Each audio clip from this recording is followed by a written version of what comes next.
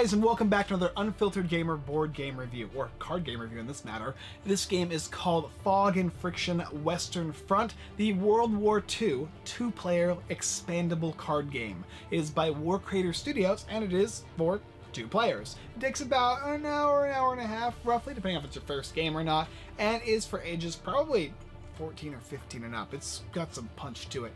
In the game, you're playing as either the Allied forces or you're playing as the Axis forces, and you're vying for territories. There is a short game and a long game, whether you're going for 3 specific territories or 5 specific territories, which you're going to be going back and forth against your opponent, attempting to gather these areas. You're going to have your frontline offense and you're going to have your backline offense, in which you're trying to basically destroy your opponent's troops, and you're going to basically be depleting them by turning them over, and then if they get hit again for their total strength, they're going to get removed from the board. And if you can remove all of their forces, you'll gain control of that territory that they so desperately want. And of course, you'll be drawing cards throughout each round. Combat phases are going to be very specific. It goes throughout this little list here, which I'll explain down below, but the idea remains pretty simple. Garner your forces, put them in the specific placement that you want, maneuver them around, attack, then go through this type of logistics phase in which you're going to try and heal your units or draw more cards for the next round, and basically control as many territories as needed in order to win the game Fog and Friction Western Front. Let's go ahead and take it down below. I will show you how the game is set up and what comes in the game, and then I'll show you how to play. So here we have Fog and Friction Western Front all set up for the 2 players that it plays. And as you can see, you're going to be getting 2 separate decks of cards, the Axis forces and the Allied forces, represented by the Britain flag and the United States flag. And the Axis has got the, it looks like the cross here. And basically what you're going to be doing is taking their 2 separate decks as well of different locations. There's going to be like the river location. There's going to be a Tolkon, a Rhone Valley, a farmland, and a city. You're going to shuffle these guys up, and then you're going to go ahead and deal them out so that there are 2 basic areas in which you're going to be playing the game. It will have a 3x2 grid for each of the different areas in the game, along with each player is going to draw cards. And when you're going to decide who's going to be the attacker first, and the attacker will get 2 additional cards in their hand. Additionally, each player will get to take 2 cards from their respective decks, and there is certain requirements as to which cards you can go ahead and take from the deck. Mostly it's going to be cards that have a single strength value at the top left-hand corner, and cards without text except for tactics cards.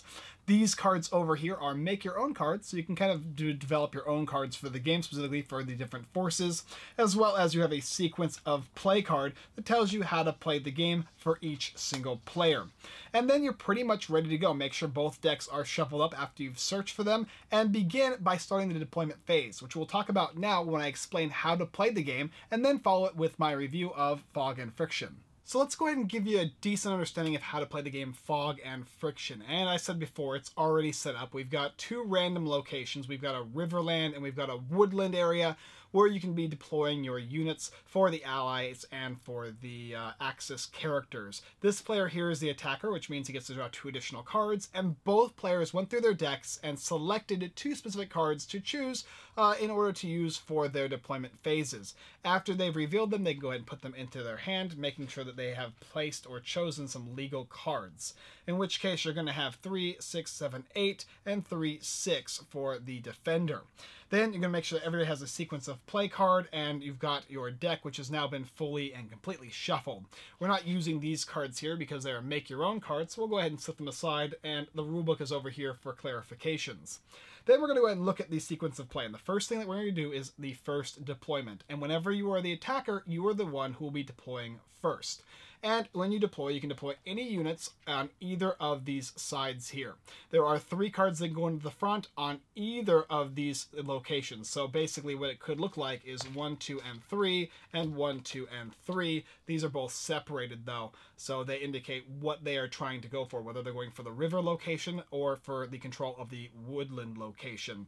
You can also have 3 cards in the back lines as well, and for the most part, you can only place a card in the back line provided there is one in front of it in the front line, but there are exceptions, such as if you have something like a helicopter or some type of aircraft unit.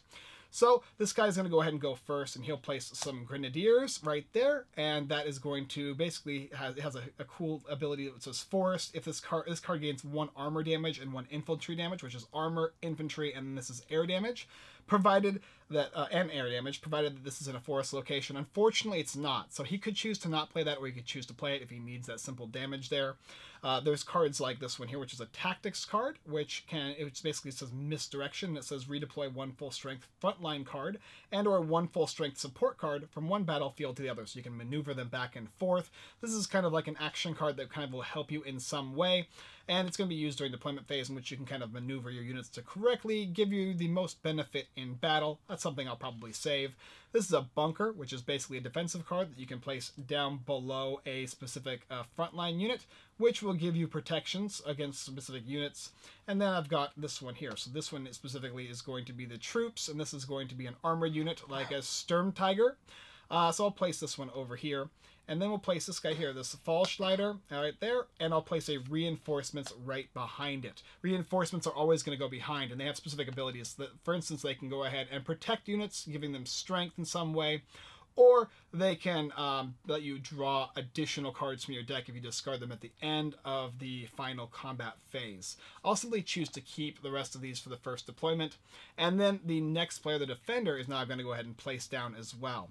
So maybe I want to place a bazooka unit there, maybe a rifleman unit there, and then of course maybe I'll have a rifleman over here, and then let's go ahead and put a landing ship right here. And, I got artillery here. That's pretty useful, but I don't necessarily need it because there's no aircraft units, and this one specifically targets aircraft. So I'll go ahead and set this aside and keep this for now. After the first deployment step, then you're going to go on to the second deployment step, in which players are now going to be able to play additional cards. They can choose to go ahead and play them if they'd like. So I can play this Stug 2 or 3 and place it right there. This one is good for a forest location, but yet again, unfortunately, no forest is out.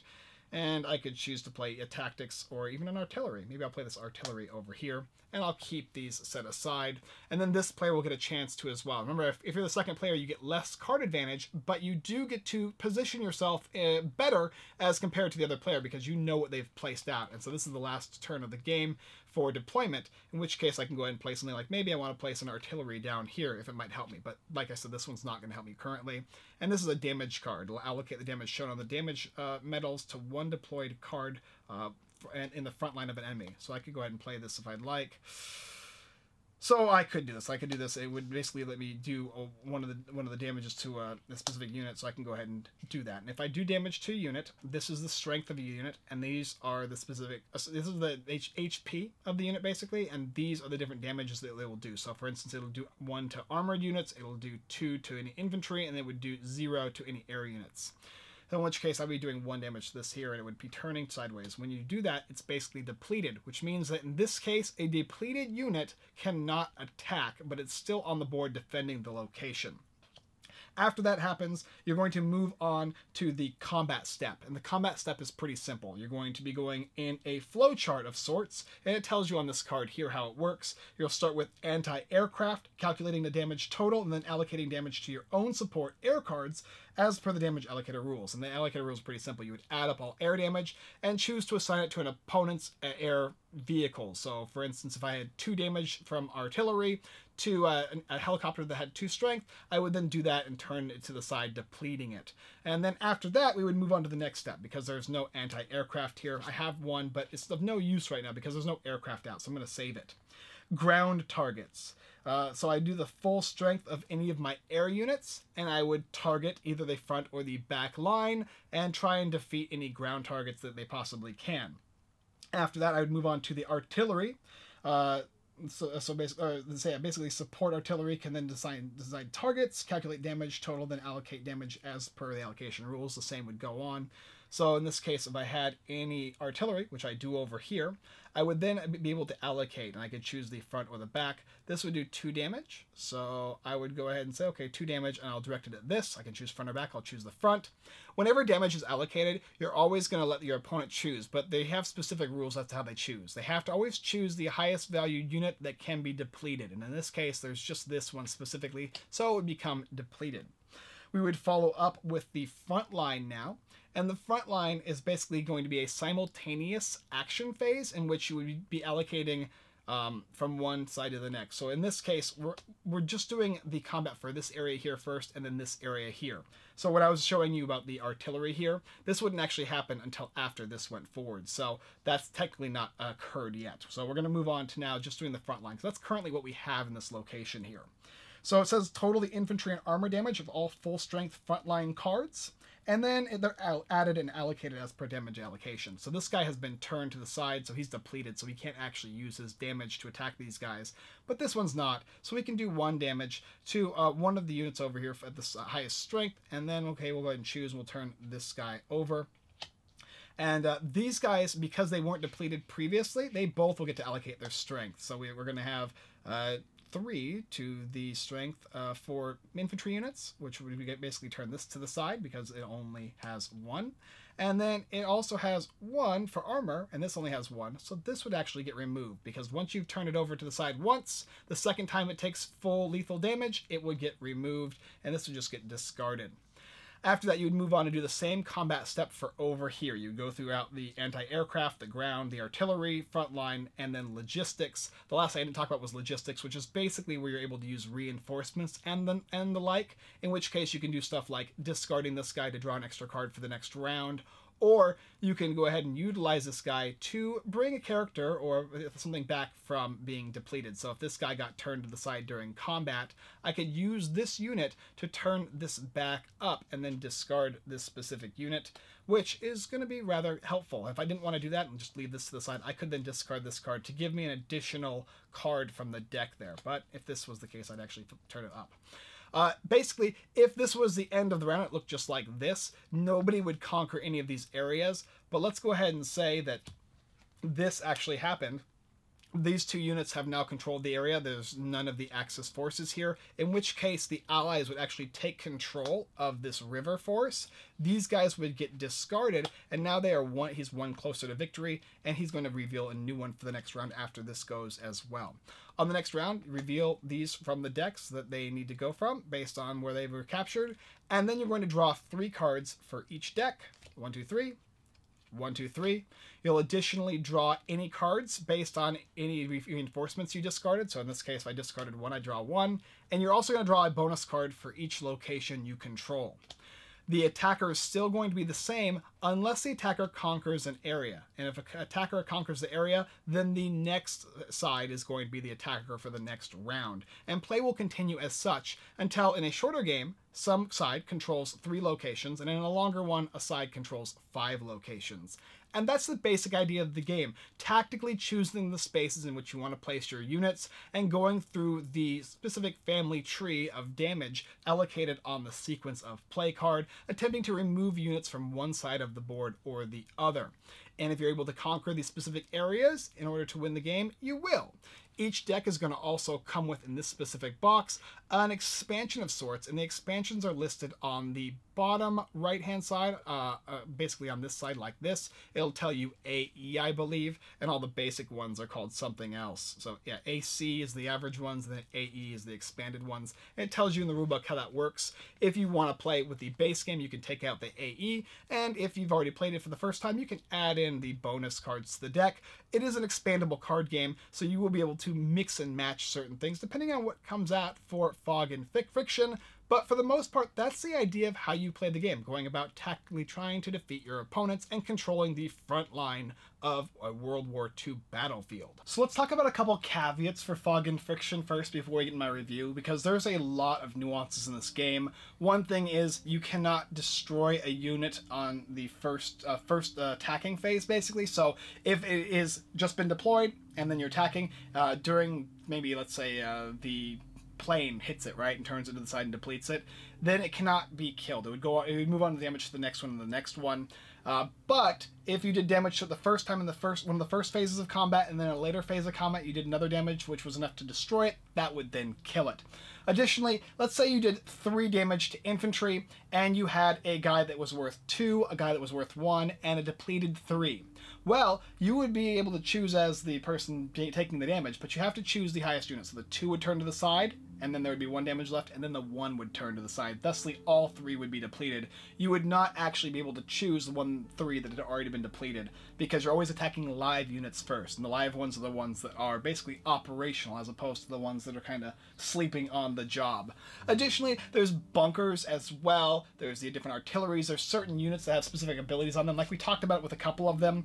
For instance, these riflemen. If you deploy it to a battlefield that you capture, you can return this card to your hand as opposed to discarding it, because in general, when you capture a battlefield, all the cards that are in that battlefield, regardless of whether you win or not, they are going to be removed, and then in that case, you're going to be out those cards. But with certain cards like this Rifleman, it's going to go back to your hand to be used for another location.